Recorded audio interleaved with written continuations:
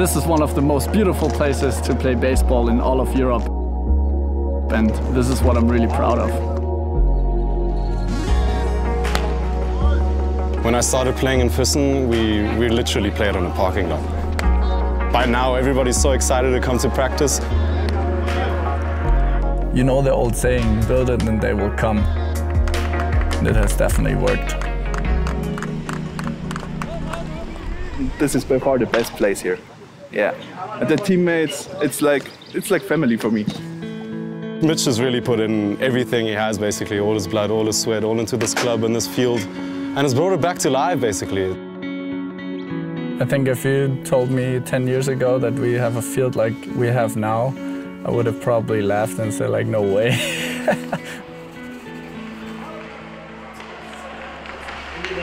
Füssen is a hockey town. It has a tradition of over 100 years. I think building a baseball field was definitely tougher than building a hockey stadium. What hockey is in winter, I want baseball to be in summer. Very good. Front rotations. Füße bleiben fest. Sitzer werden. Sitzer werden.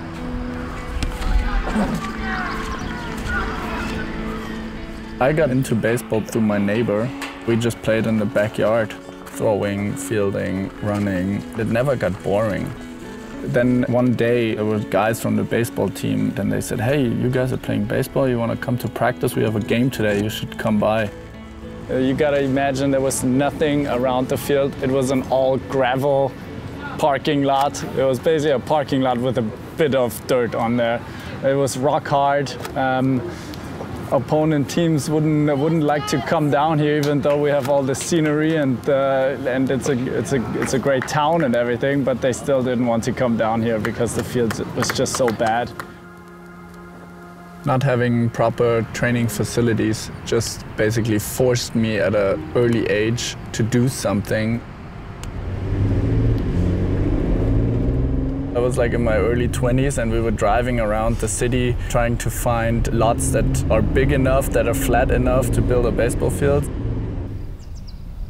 We first planned to just have like a grass field with a backstop and maybe dugouts because we didn't have any money.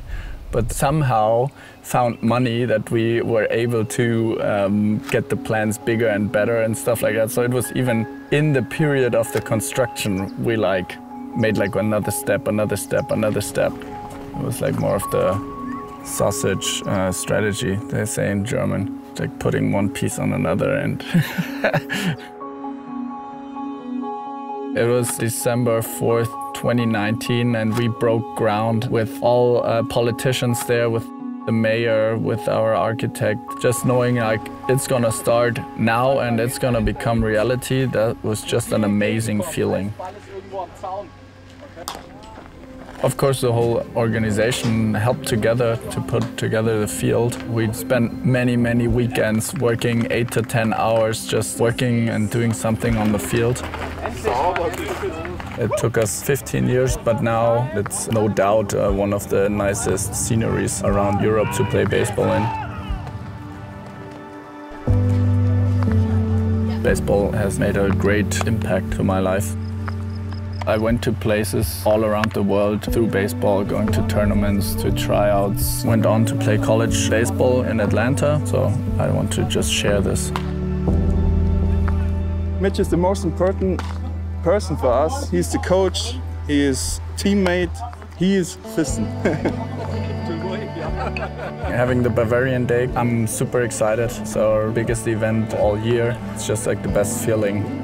People just come down, even though it's not about the game of baseball. It's just being around friends, having a good time, drinking beer, eating burgers, eating Bavarian food. That's just what it's about. There's all the fans chanting and clapping, and you're out there on the field and you know, okay, we've done it. Yeah, this is the guy who brought me into baseball, and this is why we have this field now here.